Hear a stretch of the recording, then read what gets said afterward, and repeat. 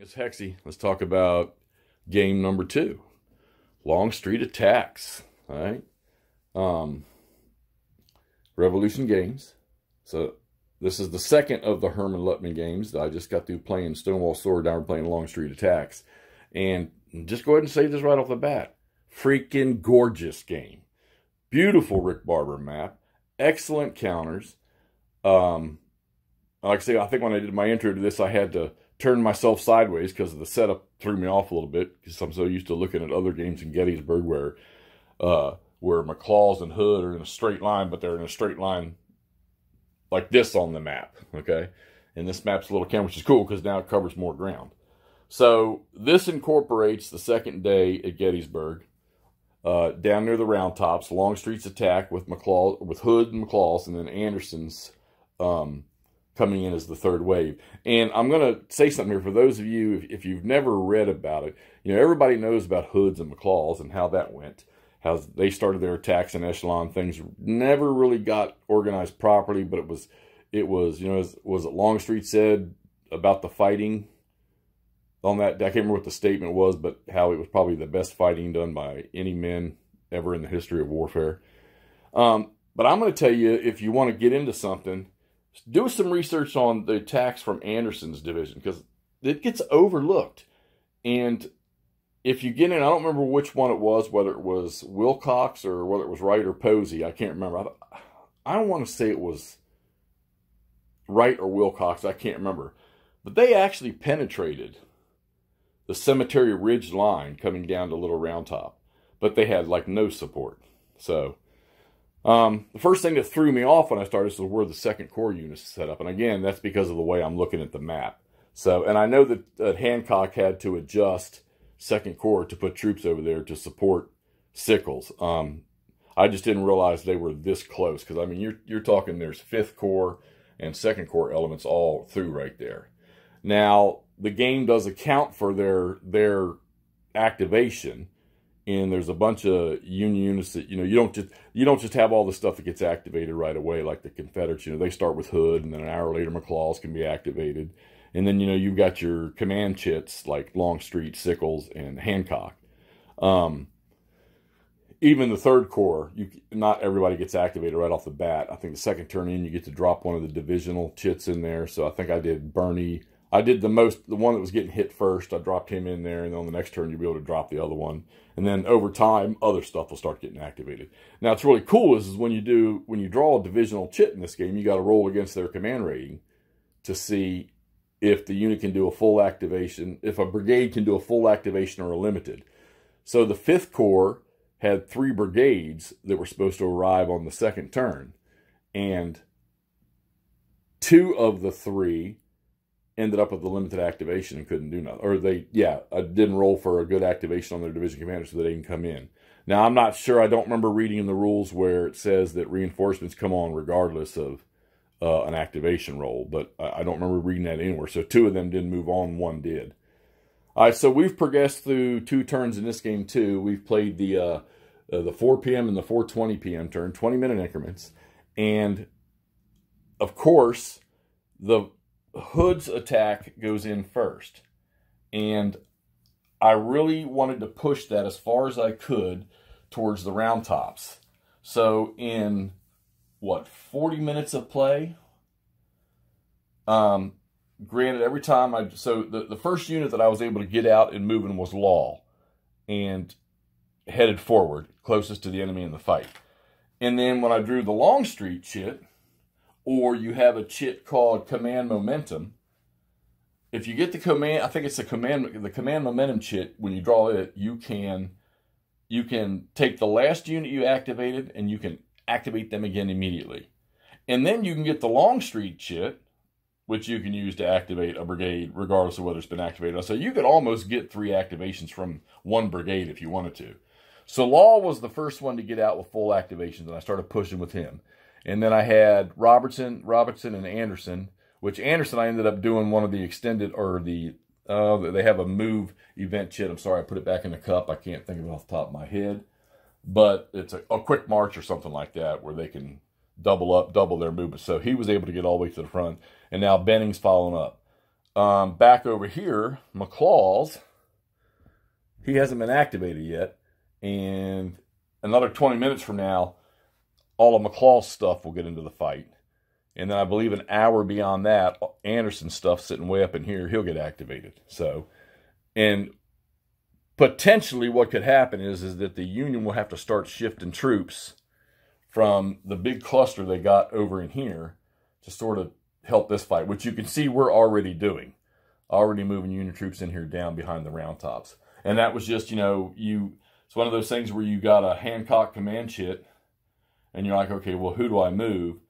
And I moved Harrow over, and then the second turn, I drew Hancock again. I'm like, well, do I want to go get another brigade? I said, no, let's move Harrow a little farther. Let's get him in the gap between the two round tops.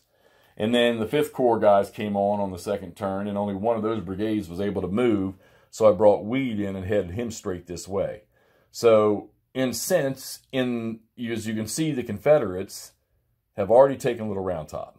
All right, they got beat up a little bit, but they've already taken Little Round Top. They've got a flipped unit, they've got a disrupted unit, they've got a shaking unit, but they've took it to the Union, who they have put one of the Union regiments in the broken free box, and they've eliminated an artillery.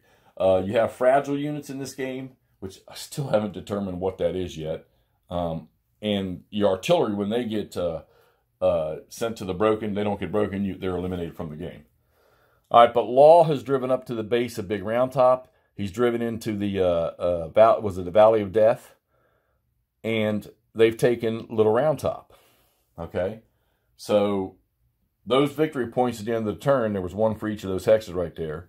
The Confederates already up 3 victory points. Okay, Benning hasn't even reached the fight yet, and Anderson hasn't even fought yet, and Robertson, one of his regiments, has fought. But see, they're kind of scattered now. These guys are going to be out of support. So in the next phase, they're going to have to tighten their line back up again. And I imagine the Confederates will take Big Round Top, and then they need to start directing their top on their attack on Little Round Top. And then probably by that time, McClaw's should be into full force, which right now it appears that McClaw's is actually going to end up sweeping in through here. The original plan was to tack up the Emmitsburg Road because Lee saw where the Union forces had come out and their flank was sitting out here on Emmitsburg Road. So McClaw's will probably drive in here, all right, through the Trestle House, the Trestle Farm, all right, through the Peach Orchard, through the Trestle Farm, and then see if they can't break up some of this here, which will also cause the Union maybe not to focus so many units back towards the round tops in the fight, because if they do that, they'll thin this line out, and then you'll have Anderson's division attacking eventually over here. So this I'll have to brainstorm this one. Okay, loving this. A few rules changes from the Stonewall Sword. The event chits are different. There's a lot of different event chits in this one compared to Stonewall Sword. Activation, the process is the same, pretty much, but there's some subtle rules changes in this. A lot of victory conditions that you can apply to it at the end of the game and during the turns. So, all right, so 2 turns down, fun. Hood's attack is off and running. They've already cleared Devil's Den. Ward's brigade has been active. They can be activated constantly now. Actually, all of Birney's, I think, can now, and Humphreys will. He'll come live on this turn. Humphreys will. So, yeah, this is going to get real interesting, especially right here in this pocket right here, because if they can, Ward is not a weak unit. He's not a weak brigade, but if the Hood's division can shatter that, then they'll only have these 2 brigades they got to deal with on Round Top. And I guess this next turn is going to be a question of who gets first activations. Because if the Confederates should get 1 or 2 for Hood, they might be able to push their way up to Round Top. We got some cannons up there on Little Round Top now for the Union that'll be able this turn to fire straight down into these Confederates. Artillery in this game, as opposed to others, canister range, your cannons are going to get 150%. So if you've got a 6 firing in canister range, it's going to end up being 9 points firing. So that's the plus. Whereas other games, you might get ×2, ×4, ×8 on the tactical level games to really spruce up the damage that artillery can do. The Union artillery has been much more effective than the Confederate artillery in this game. Of course, the Confederates, you probably need to keep a lot of these 4-gun units stacked together so they can fire together. The 6s, almost all the Union batteries are 6s. So, and 2 of them have been flipped right now, and 1's been eliminated. So they're single counter batteries, being 6s, they can stay separated and still do decent firepower. Whereas you need to put the Confederates together with the 4s to get 8 out of those. As far as strength markers go. All right, but this is Longstreet's attack. We're 2 turns in. We're definitely going to keep playing this one because I like this. I do like this so far. Now look, this is different. Of all the Civil War hex and counter games at battle level that I've played, they all have some similarities. And this is a tactical level game. They all have some similarities. This is a whole different animal. It's a whole different breed. If you really want to play a Civil War game that just has a completely different set of rules, get you one of these. There's 4 or 5 of these out there. And not a lot of informational stuff that you have to account for like you do in most games. So that makes that part of it easier.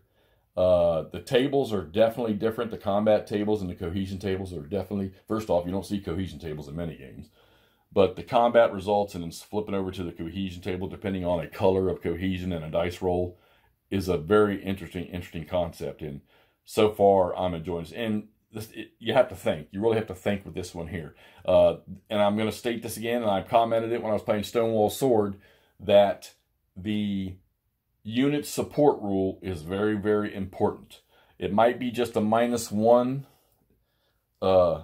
in your cohesion, but amazing enough, that -1 can mean an awful lot in your cohesion. So make sure you all pay attention to the unit support roll.